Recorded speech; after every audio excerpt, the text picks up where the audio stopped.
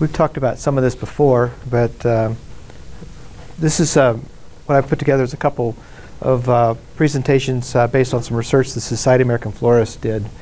And the first one that they looked at was looking at workplace productivity and looking to evaluate the impact of fresh flowers in the workplace. And this was actually done by a university researcher at Texas A&M University in the Landscape Architecture Department, who works on interior design and how it impacts workplace effectiveness.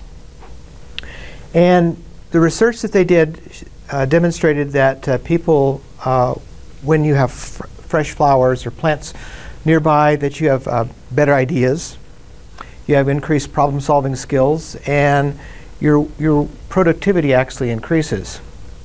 And they did a research project where they looked both at both men and women, and what they were looking at is looking at the environments of flowers and plants to see if it stimulated innovative thinking, and the results showed that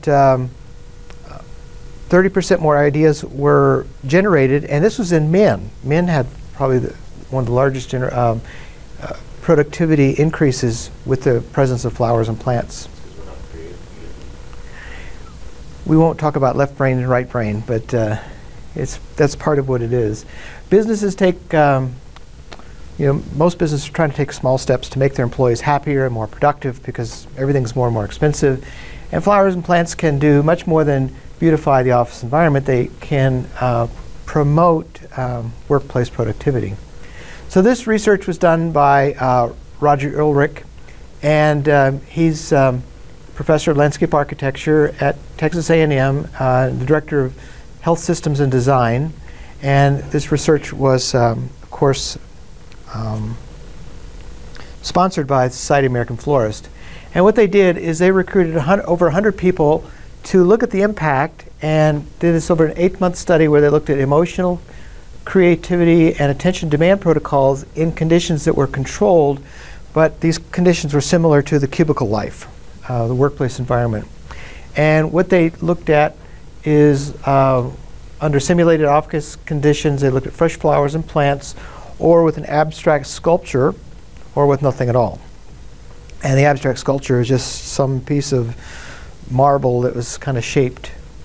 So they look at how the subjects rated their mood, and then they were given creativity tasks, and then they were given an attention demand task for part of the study. And to look at how many new ideas were generated, the originality and flexibility, and also creative thinking. And these are on standard psychological tests that are used to study these sorts of things. So the subjects, we had 36 subjects, 19 men, 17 women, with fresh flowers and plants, 35 with abstract sculpture, 19 men and 16 women, and no plants or flowers. These poor people, they only had 30 of them. And they were assigned to these in the workplace environment conditions. So the positive effect was exposure to unembellished work environment reduced the levels of positive feeling. Like just a blank desk, you're kind of like blah. But with positive effect, there really wasn't any difference in your mood with flowers or plants or the sculpture. Now, with arousal, was your interest aroused? There was an increase with sculpture, and of course a decrease with no sculpture or flowers, and not really any change with flowers or plants. And depression, it pretty much decreased with all three conditions because most people don't like to be in a cubicle anyway. Fluency, however, when flowers and plants were in the room, people were able to generate a number of ideas that qualified as unusual. Men increased by 15% with flowers and plants. Their fluency with new ideas increased with 4% with the sculpture, and decreased by 15% with nothing. So nothing there. Their generation of new ideas was pretty much blown. Women, on the other hand, 4% increased with flowers and plants, and declined with an abstract sculpture. In other words, women would prefer to have flowers and plants than an abstract sculpture. They actually would rather have nothing at all.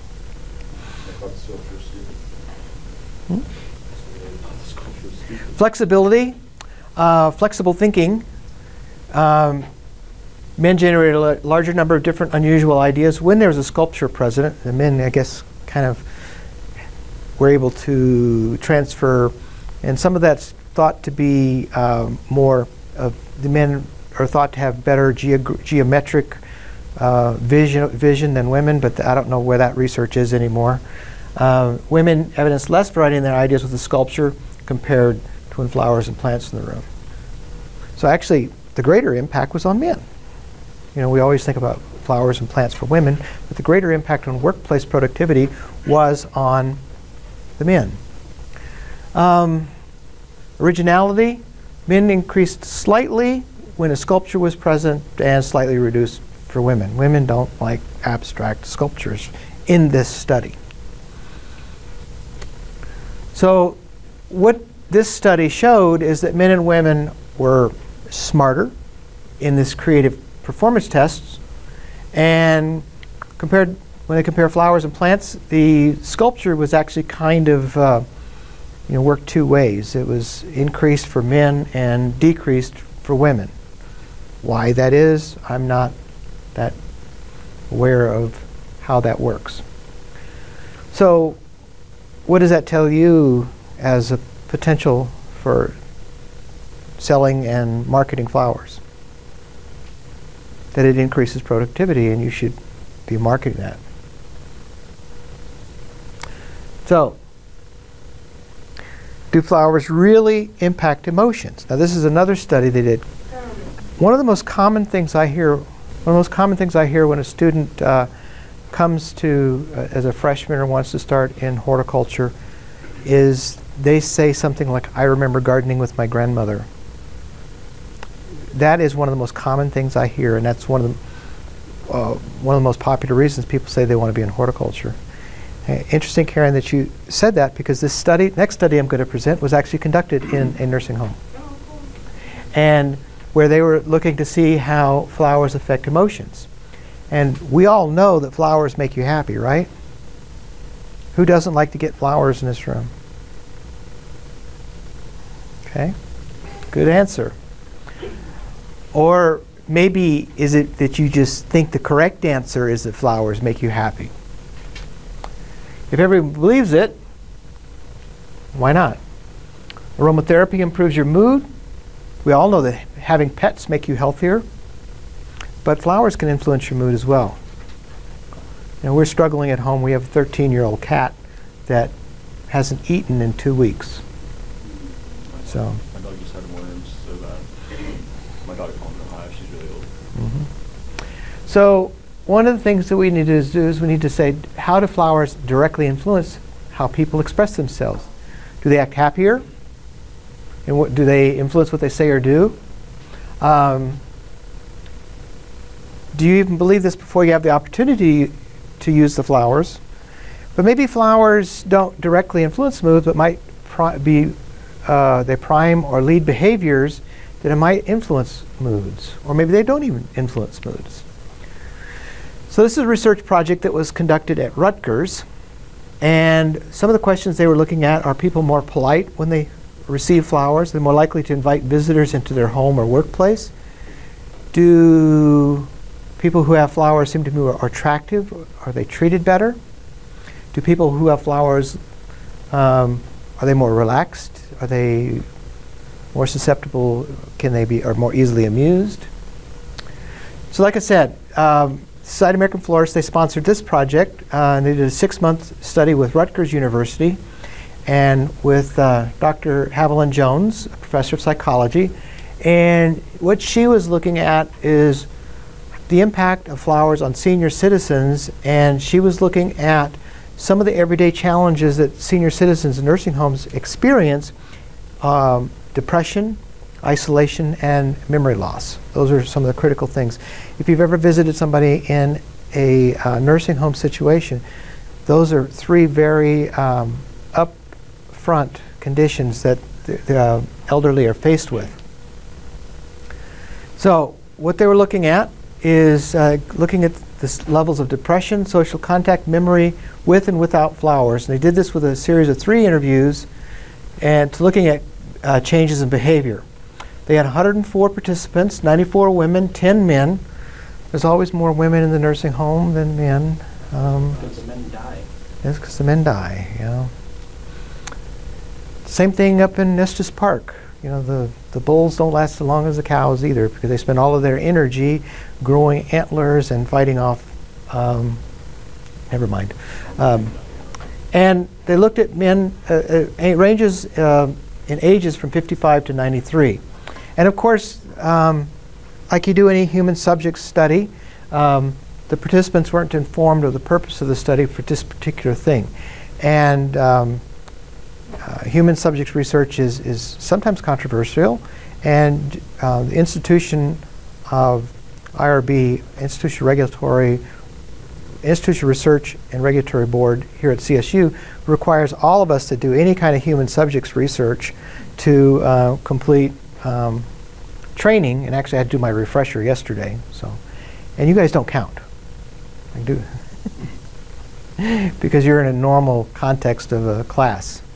So they were given an initial baseline interview to look at their mood, how healthy they were, what did they feel their social support was their life, were they satisfied, and then of course the demographic information. And then they did a second and third interview to measure changes in behaviors, and then after the third interview they tested the individuals on memory to do this research project. So they were tested on everyday personal memories, including memories of flowers, daily social contacts, and they asked the participants to keep a daily log, a written log, and of course recent social events. And points were given, you know, how accurate were their memories and how accurate were their social events that they had attended to. They put them into 4 groups. Each group received a bouquet once, and that was before the second interview, bouquet of flowers. And the late group received a bouquet once before the last interview only. All received flowers twice before the second and third interview, and then no flowers, received flowers only after the last interview. So these are the 4 groups: early, late, all, and no.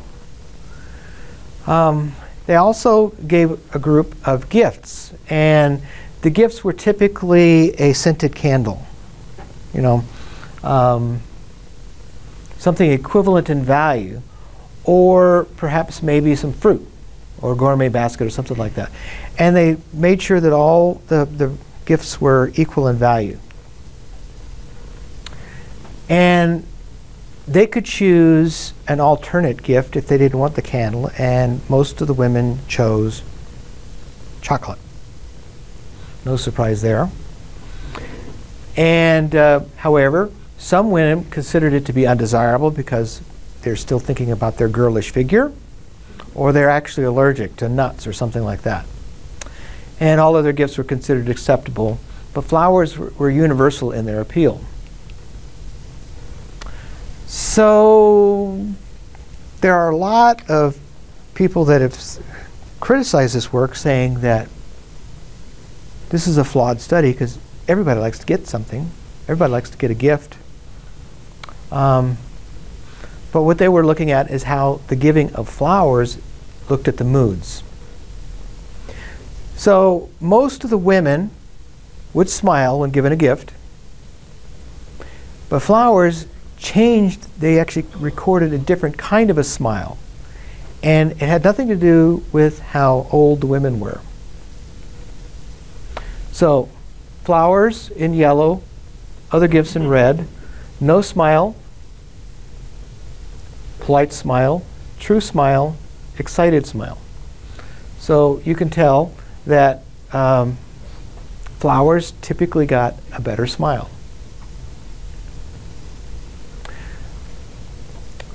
And when you look at the age groups, you can see there's really not a whole lot of difference. Similar pretty much for all ages. Now, a small but strong group of women had what they considered to be extraordinary pleasure. And the delivery person that delivered the flower, because it was not a researcher that delivered the flowers, but a delivery person, got hugs and kisses. And they were told that the flowers came from the university. And actually, some people called the president of Rutgers to thank him for the flowers. And a few wrote thank you notes on stationery. And 11 of the women did this. And 9 of the 11 actually received flowers and not a regular gift. So there is some thought there of being. Now, changes in mood after receiving a gift, mostly surprise, some decreases in, anger, decreases in hostility, decreases in contempt, decreases in shame. So people felt better. So, other gifts, mostly flowers. So that's what if the gift that they give had a negative connotation because of past life experience? Could a gift have a negative connotation? It absolutely could. I mean, flowers more or less, it'd be hard. I mean, you could have a negative connotation, but it'd be harder, I guess. Yeah. So some of the things that during the interviews they were showed they had an increased life satisfaction and a decrease in their complaints about their illnesses or whatever. So what this study concluded was that flowers decrease depression, increase happiness and moods, refresh recent memory, and encourages companionship. And actually they demonstrated that the elders, when they were given flowers, they came out of their rooms and spent more time together. So this research, like I said, was published by Rutgers University and was, of course, sponsored by the Society of American Florists. Does that agree with your observations, Karen?